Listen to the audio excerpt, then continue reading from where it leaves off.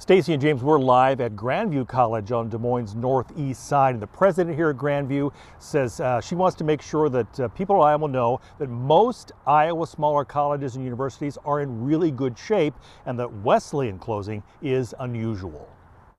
The closing of a 180-year-old Iowa university like Wesleyan is a blow to its nearly 800 students. It's very heartbreaking, and having to deal with all this, I don't even know where to start. It was just devastating to hear about the closure of Iowa Wesleyan. It's also a shock to the president of Grandview University in Des Moines. Rochelle Keck grew up in Mount Pleasant, the home of Wesleyan.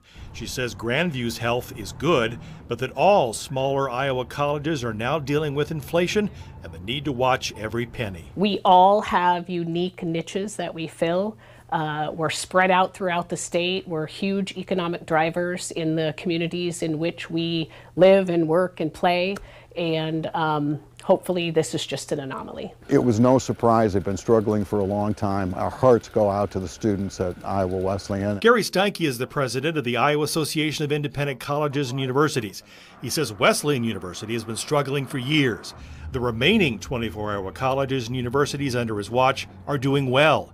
None is facing a similar shutdown, but he echoes President Keck. It's a time for Iowa colleges to be fiscally conservative. There are decisions that have to be made every week. How many times do you mow the lawn? How many times do you trim the trees? And it may sound ridiculous, but that is the level of detail these presidents are paying attention to in their own budgets. And one bit of good news from Wesleyan that they have now worked with other Iowa smaller colleges and universities to give their students a chance to go other places to continue their education here in Iowa. We're live at Grandview. Todd Magel, KCCI 8 News, Iowa's news leader.